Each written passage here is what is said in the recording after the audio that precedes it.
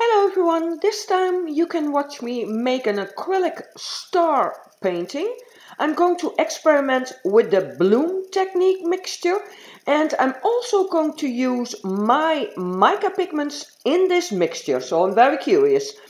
I'm going to combine the boom gel stain paints together with this mixture.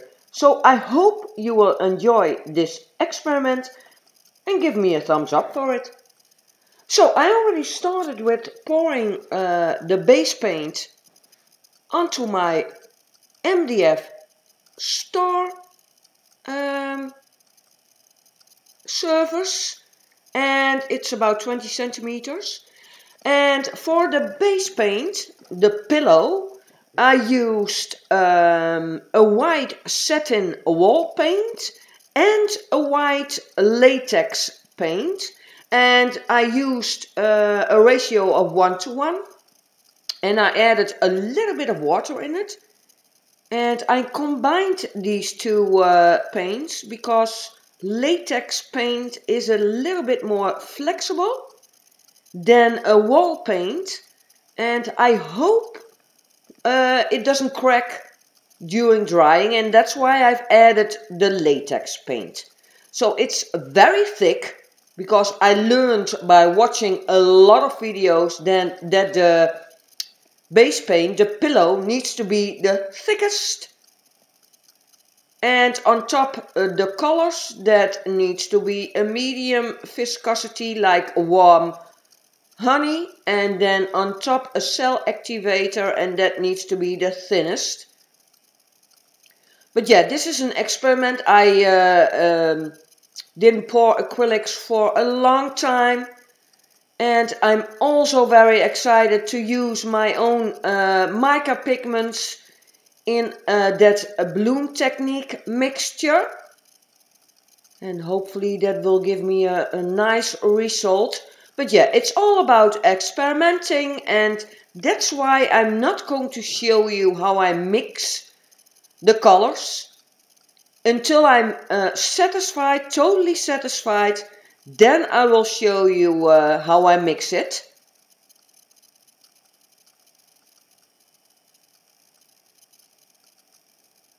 So I'm almost done with the pillow, and then I'm going to add the colors. And what I already mentioned, I'm going to combine the boom gel stain paints together with my mica pigments. So the first color is the boom gel stain paint in the color pearlescent teal, and I didn't mix anything into it. I use it straight out of the jar or the bottle, because these paints are already pre-mixed, so I don't have to add anything to it. But to mix the mica pigments, this is one of my mica pigments, it's the Crocus Magic. I added 1 teaspoon of pigment, and I added a little bit of the Jo Sonja's polyurethane varnish to it to disperse those pigments. And then I added an untinted base paint to it. And because it was after that I mixed it, it was very thick, so I added a little bit more of the Jo Sonja's with a little bit of water, and to the consistency of warm honey. So this color is also a boom gel stain. It's the color Crab Blue, and this is also one of my mica pigments. It's the Wild Fuchsia. So I hope I add enough color to it, but we will find out. But it needs to have the consistency of warm honey. On top the cell activator, and I used again the boom gel stain in the color, what is it called? Willy Wagtail Black. And they also have a boom cell activator. And I mixed it in the ratio of 1:1. So 1 part boom cell activator and 1 part Willy Wagtail Black. And also a white cell activator, and I used for that the Sterling Wax White. And now I'm going to use the swipe technique. Doesn't happen much yet. The white cell activator doesn't give me much lacing. Hopefully that will change. Now I'm dragging the black cell activator over the colors into the white base paint. Yeah, and I'm getting some small cells now.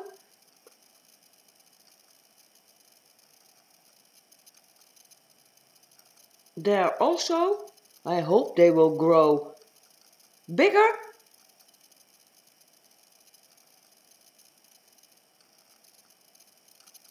Turning my turning table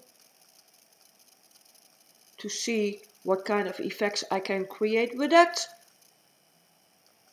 And the lacing, the cells are getting larger, so that's good.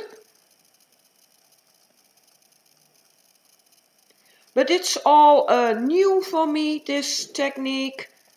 In the past I tried it, but yeah, I want to try it again to see if my pigments also work in this mixture. And the untinted base paint, I got it from my paint store. I went to the paint store and asked for an untinted base paint, and they use it normally to mix their colors in the mixing machine. So I got it, and now I mixed some of my pigments into it, and I'm trying it. So the cells are getting a little bit larger, so that's good.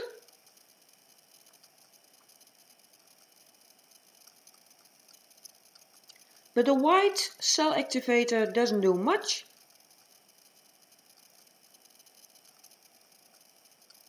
Tilting it a little bit.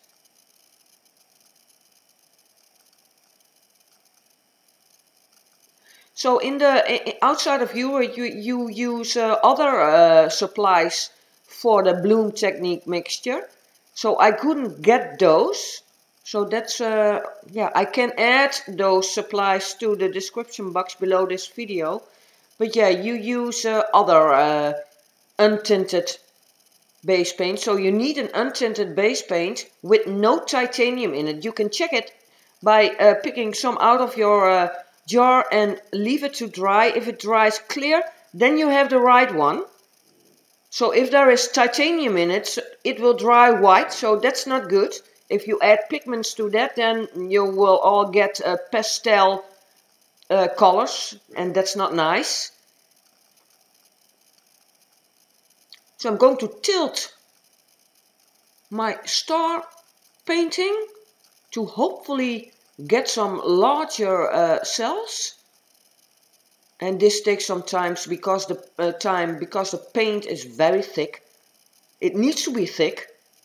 But if you want to know more about this technique, then I think you need to watch Lisa Marvin. I will add a link to the description box. And of course, Sheely Carruthers. I hope I pronounce her name right. Because she is the inventor of this technique.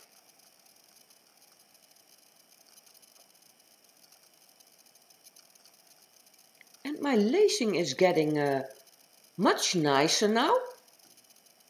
There you can see it. I'm liking it. So for my first experiment, I'm very pleased. Hopefully it will dry very nice, because I want to add a resin layer on top of it. And the colors go very well together. And you can still see the colors of the pigments I've used, the Wild Fuchsia and the Crocus Magic.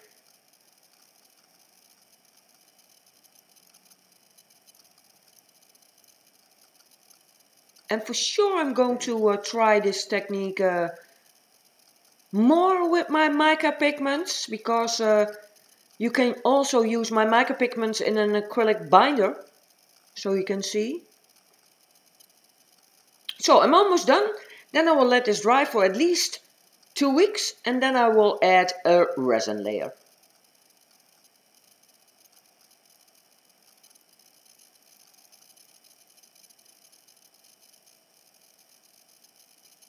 So we are 2 weeks later. Now I'm going to add a resin layer. It dried okay. I have some parts that are a little bit rough, but hopefully the resin will fix that. But it looks very nice for my first try. I'm very pleased with it. Spreading the resin over my star painting.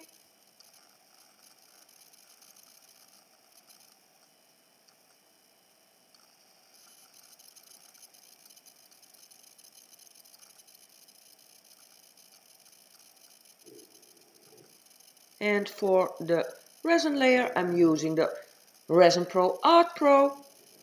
You can find a link in the description box below this video. Unfortunately, they don't ship outside of Europe.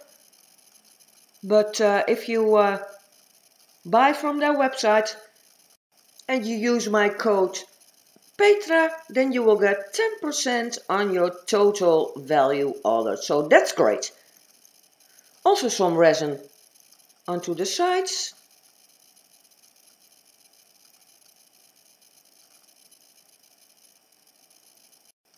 And also, if you are interested in my mica pigments, the link to my Etsy shop is in the description box. And if you read the description of the mica pigment, then you will find out if you can use them in an acrylic binder. For every color I have added it, and normally the sparkly colors are not suitable for an acrylic binder because the particles of the mica are too large for it. But the finer, the pearl pigments are very suitable for an acrylic binder. And if you use an untinted base paint, then the colors are very nice. So don't use an acrylic binder with titanium in it, because then they will all get pastel, and that's not nice. So the link to it is in the description box. Also, my mica pigments are available in the USA and Canada by my associate Evelyn Schaefer. So the link to her Etsy shop is also in the description box.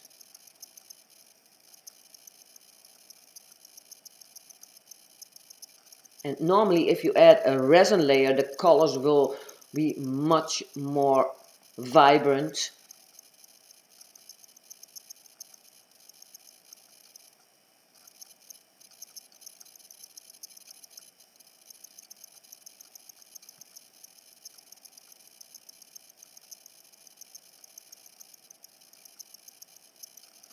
So for sure I will be experimenting a little bit more with the bloom technique and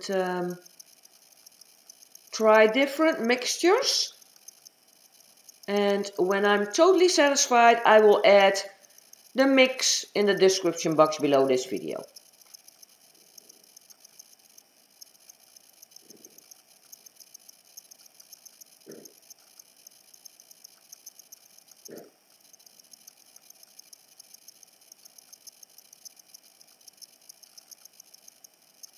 So this is the end result. I have it outside in the daylight. The sun is not shining, so the sparkle will not be that visible.